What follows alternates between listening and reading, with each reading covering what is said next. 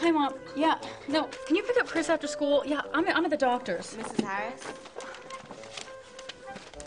Describe your symptoms. Hang on. Stress, headaches, nausea. Well, I work on Saturdays. And how long has this been?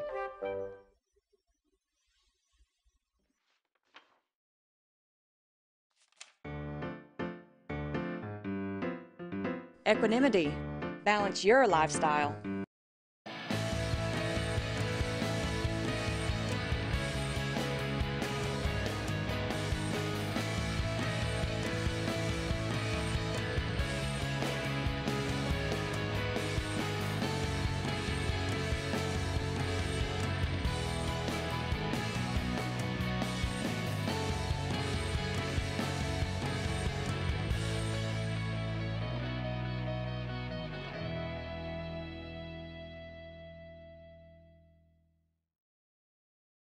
Good morning, Dr. Sex. This is Valder Beebe in Dallas, Texas. Tell me, what do you know that I need to know? I got a little bit of time with you.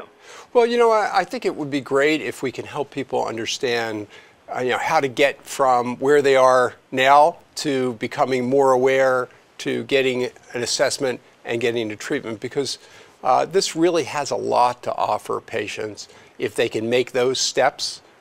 People who are right now suffering may really get some relief. And they're suffering from what? The idea of bipolar disorder, this is, a lifetime condition. And it's something that can be confusing because the episodes alternate with being well, and it can be confusing to people because, the symptoms differ from time to time that they have it. They may differ from somebody else that they heard about having this illness, and they wonder what's going on. Is this really just because, a stress occurred in their life? And, I think a lot of time is lost, and people end up losing important relationships, jobs, etc., and their self-esteem and confidence go way down. What is the prescribed course of getting back on track? Yeah, we want people to start with awareness. And when we build from awareness to, hey, there may be really a good reason to get a professional evaluation, we get somebody into the office, we have their family members or friends come with them who can help us get a more complete picture of what's going on.